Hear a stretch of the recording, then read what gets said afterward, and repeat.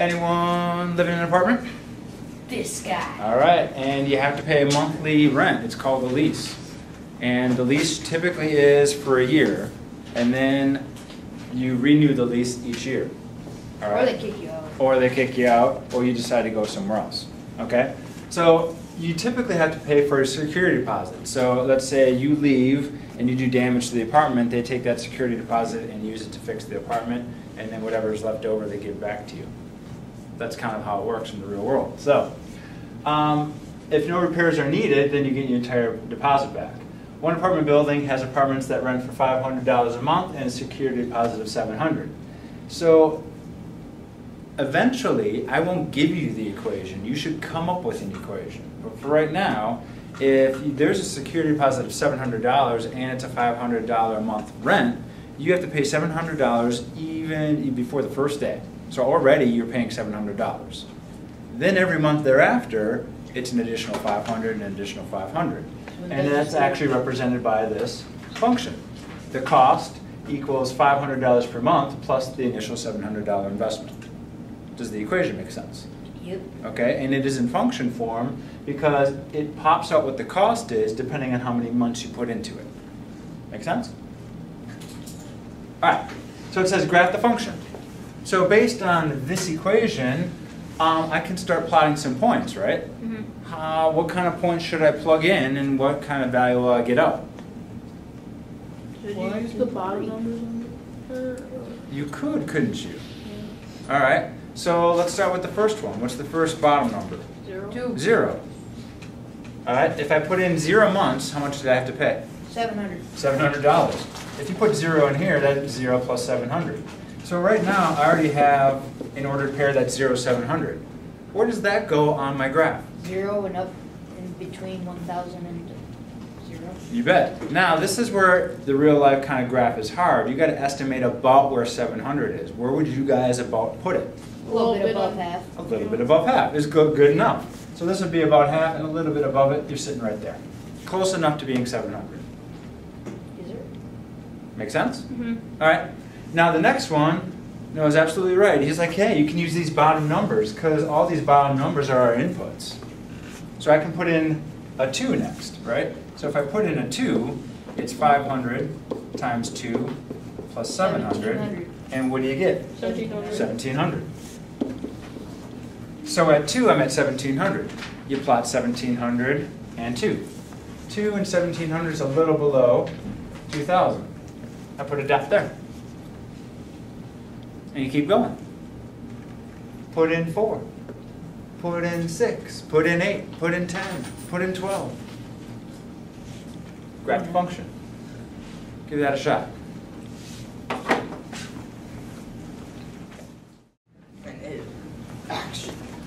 Alright, so what do we get when we put in a 4? What do you guys get? 3,200. 3,200? 3,000. Oh, then you get 4,200 when you put in 6. Wait, are we good with the 4 and 3,200? Yeah. Oh. No? Yes. Yes? Wait, hang on. You add $1,000 each time off of the first one. 2,000. 4 is 2,200. I like them 100 6 grand is chocolate bars. 3,200. They're good. Alright, since we have some debate here, let's actually put it in. It's 2,200. What's 4 times 500? Why are you adding 700? Why are you adding 2,000. Only pay that once. 2. Oh, I was adding 200. I looked at that. Told you guys that I was right.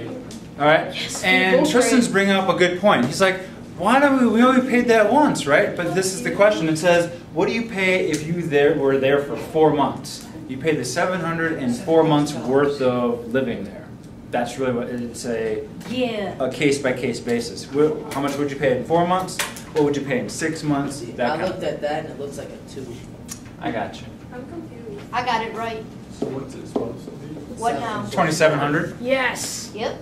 And then you add 1,700 under that? How is it? You had 1,000 on the. How is it? You just add 1,000. Does that have a question? 3,000 something. Why That's would right. you I add was like, how are you 1,000? getting like 200, huh? Okay, questions, guys. Here we come. Let's talk about this again. If I didn't stay in the apartment at all, I have to pay $700 for the security deposit. If I stay there 2 months, I have 2 months worth of $500 payments plus the $700 security deposit. This is a case-by-case basis. If you're there for 2 months, if you're there for 4 months, if you're there for 6 months, that's what this is. Okay? Obviously, if you're gonna start here, you're like, I pay 700, and every month I pay 500 more, 500 more, 500 more. That would be seeing the pattern. You know what I'm getting at? You start at 700, and then 2 months later, you 1,000 more than that. 2 months later, 1,000 more. 2 months later, 1,000 more. See what I'm getting at?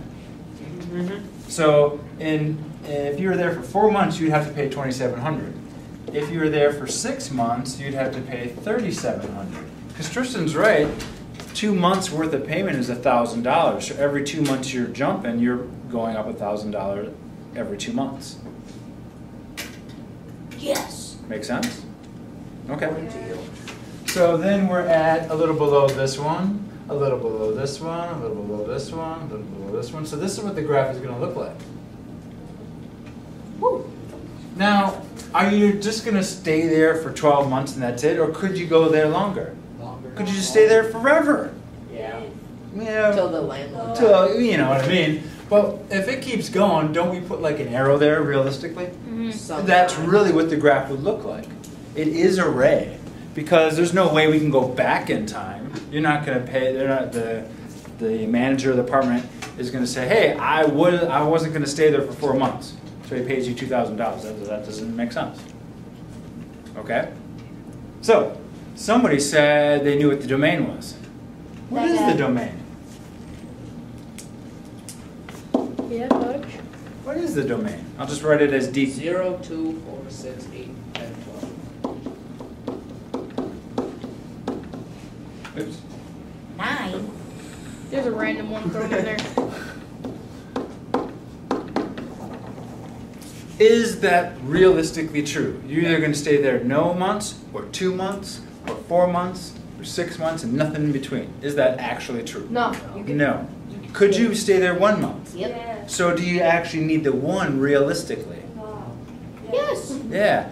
Could you stay there a month and 3 days? Oh yeah. And would they prorate that? Nah. Yeah. You don't think they would charge you the extra 3 days past the month? I'm saying Absolutely. they just charge you a whole nother month. Most likely. They might do that. I don't think so. I think that would be against the law. Nah. No? That's what happens when you go camping. You gotta pay the whole month if you're gonna stay another 3 days. Really? Yeah. Yeah, most of them. Yeah. What campsite is that? I'm not going there. If you're, Well, You you said can go- camping, right? You can go weekly or like Couple seasonal. days. Okay, I got you. I got you. All right, so the domain isn't really, there's some numbers in between here, right? So we really wouldn't use just these. We'd actually maybe do something like this. 1, 2, 3, 4, 5, 6, 7, 8, 9, 10, 11, 12. 1 through 12. No, you can't do that because then you're adding all the numbers with We know the numbers in between. So is there a better way of trying to figure this out? We can use numbers in between. We don't want to list them all. There's got to be a better way. Good catch, though, as I started to write it down. Oh, we can do the numbers in between. Lovely. Is there a better way of writing this so we don't have to use all those stinking numbers? Anyone figure it out? 12 out of 12. It involves an inequality. Do you guys know what an inequality is? Nah. No. Less than, greater than, less than or equal to, greater than or equal to. Well, I know those. 0 and then you put the 12 and then you put a little thing. Kind of like that, yeah. So what we're going to say is the domain is actually, the number of months is going to be greater than or equal to 0. That encompasses everything. It says Mm. MZO. Yes, it's not a Z, it's greater than or equal to. It says Moses. Nice try, though. All right, It's like a 2. it kind of looks like a 2, but It's alright. greater than or equal to. No, how come you didn't write that down? You're going to have to do it. Yeah, I did that graph thing. Okay, yeah, write this stuff down too. Because if you look at that last page of the worksheet, there's like 4 of these kinds of problems. And I'm going to ask you the same kinds of questions. I'm going to Okay. ask you to graph it and identify the domain and the range. All right, Now. speaking of range, what would be the range? 700, 1700, 2700. All right, now you're saying it's got to be, you mean you're not going to pay in between? Nah. Yes, you are. Yes. We just talked about you would be, if you're staying 2 months and a half, you might only be charged the 2 months So and a half. So you got deposit- numbers in between again. So deposit greater than that. All right, yep. So we could call it C because we got C, the cost Okay, is so going to be greater than or equal to what? months. The amount of time you spend there. The price. 700. Why is it 700? Oh, because that was Because you your have to main. pay that? You have to start paying 700. Okay? What if you burn the place down? Then the Imagine- 700 doesn't. All right. cover it. If you don't stay there one day, you still had to pay the $700 security deposit. So you start at 700 and then it goes up. Do they refund it? They can. Interesting you say that. Number 8, identify the domain and range if the renter leases the apartment for 1 year, then moves out and doesn't get the security deposit back. Well, he loses 700 bucks. He loses 700 for sure. So we know the range, for sure starts at 700. But he's only there for a year. So then you do. So all how that. much does it cost him to stay there for the year? You go to your. 6,700? Is that what month 12 is? No, it'd be like, no, it'd be 6,000. If you're there for 12 months, how much is it going to cost? 7,100. 6,900. All right, $6,000 for being there for 12 months Subtract and 700. the $700, right? If you're there for 12 months, don't you pay $6,000 of rent and a $700 security deposit? Yes, sir. So it wasn't doing right initially. Yeah. 6,700. He said 6,400 the first time. Four? 67. It's a You're 67.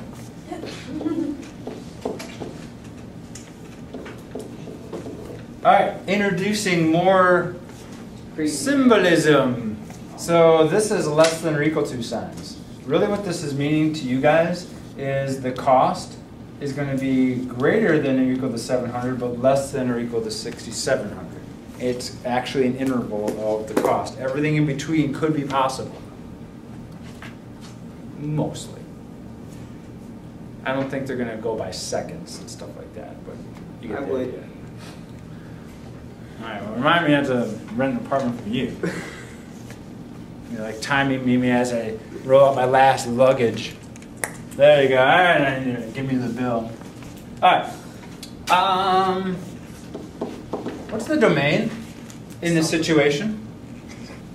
He's there for a year. Months. The 12 months, the little doodad, less than or equal to thing. All right, the little doodad, less than or equal to. I thought M was 6 months. It is. So then why is the 12? Because you're there for 12 months. Okay, he's there for 12 months, but what about other months that he's been there? Was he there for 0 months? Yeah, Was he there for 1 month? yeah. Yeah, he passed it, didn't he? Was he there for 2, Yeah. 3, Yes. 4, Yes. 4 and a half, A little bit. 6 and a half, Yeah. 7 3/4? So how do we write all those numbers so we don't have to write them all out? M. It looks just like the one above it. What's the lowest? What's the lowest amount of months he'll be there? 0. That's what I'm trying to get you guys used to. Instead of writing out all those possibilities, who in the right mind wants to do that? We write this little interval thing, and it's and then you use less than or equal to signs. Yes, sir. All right.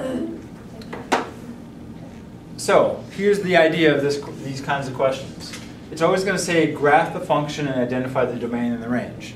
In this case here, we're not going to go past 0, so when we choose a domain, it's usually from 0 and on. Sometimes it stops, sometimes it keeps going on forever. Hardly ever in the real world do we go into the negatives, sometimes we do. When we look at problems like this, if I asked you for the domain and range, we'd use negatives here because here all the negative values are back here. So if we're just looking at a straightforward graphing problem, the domain would include negatives because you're using negatives and positive numbers. With me so far? Yep. But in the real world, we don't often, oops, where am I? Right there. In the real world, we don't often go back in time. Okay? Okay, so typically in the real world, we start at 0 and then move forward from that. All right, take a look at your worksheet, those problems in the back. Oh. All right, initially I'm giving you the equation every time. Later on, I'm just going to give you the story problem and you come up with the equation. All right, it says graph the function, identify the domain and range. Well, here's the function and here's the situation. You're in a batting cage. Okay, what's the domain, what's the range? And then here's specific questions depending on that. Either you can use algebra to figure these out or you can look at your graph and figure them out. That's kind of what this is. The next question has you're filling pots. Oh, with points. That looks like points, doesn't it? It says points. It's filling, it's pots. It says points. Hey, where's my Filling mint points for with that? soil. I caught my own mistake. Dude, I said it says pots. All right, a nursery is filling pots with soil. Every pot needs 27 cubic inches of soil. So then they say, what's the function? So now, here, I'm kind of saying, can you give me the function now? Guys, I'm giving you guys ideas on how to do these problems. I gave you the function here. I'm asking for the function here. Let's see if you can come up with it. Once you got the function, go ahead and graph it. Last problem. You're 420 miles from home and you're driving toward home at an average of 60. So what's going to happen to that distance from home? It's going to get smaller. It's going to get smaller. So that's the idea here, right? And then here, write the function that shows the distance away. You know it's going to keep getting smaller, so you're going to have to keep subtracting something. And then here's the domain and range here. So this is where normal, just straightforward graphing problems become a little bit more complicated. These are the harder type problems. That's like Okay. mental math.